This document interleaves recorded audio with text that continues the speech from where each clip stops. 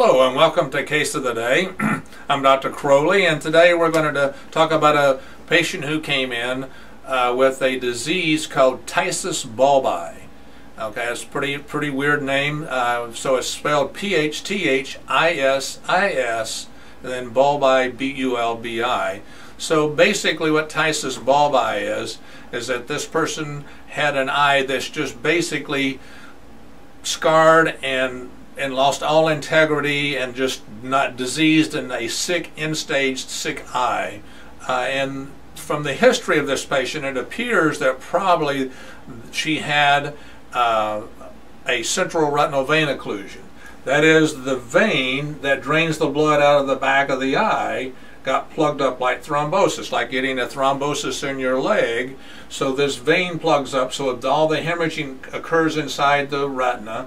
And what happens with central vein occlusions is if it's the ischemic type, that is, there's also loss of blood flow into the eye, then you get proliferation of abnormal vessels in the eye. These vessels can grow up to the front of the eye, into the iris, block off the angle where the fluid drains out of the eye, and cause probably the most severe type of glaucoma called neovascular glaucoma, which means blood vessels, vascular, new blood vessels have now plugged up the drainage system totally, and these are very difficult cases to handle. She evidently had some operations on her eye for glaucoma, but were not successful, which is pretty typical.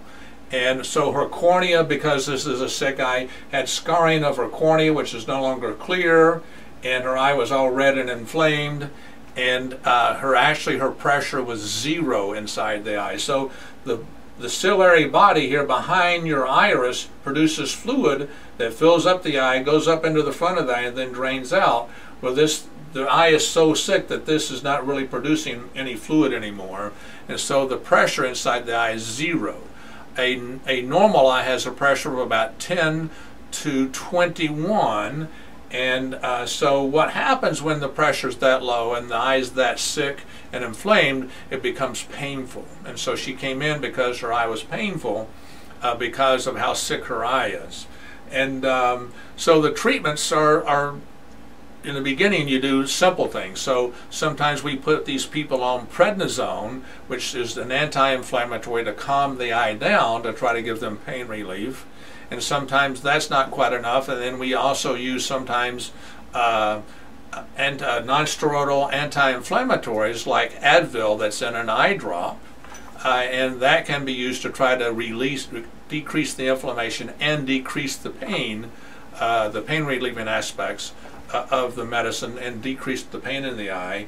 And then if that's not enough and they have severe pain, which does occur in some patients, then one choice is to do a block, that is to do an injection behind the eye to block the nerves going to the eye with absolute alcohol. So the alcohol kills the nerves, so it blocks the pain, but unfortunately that typically the nerves regenerate some, and typically the pain returns with alcohol blocks. So really haven't done those recently at all, but I used to back in many years ago. And then the last thing is, if the eye is just that painful and intolerable, then actually you sometimes on occasion have to remove the eye to stop the pain. So Phthisis Bulbi is basically, eye is so sick that it's now where there's no pressure in the eye, there's inflammation in the eye maybe have all kinds of scar tissue on the surface of the eye, and they can become very uncomfortable.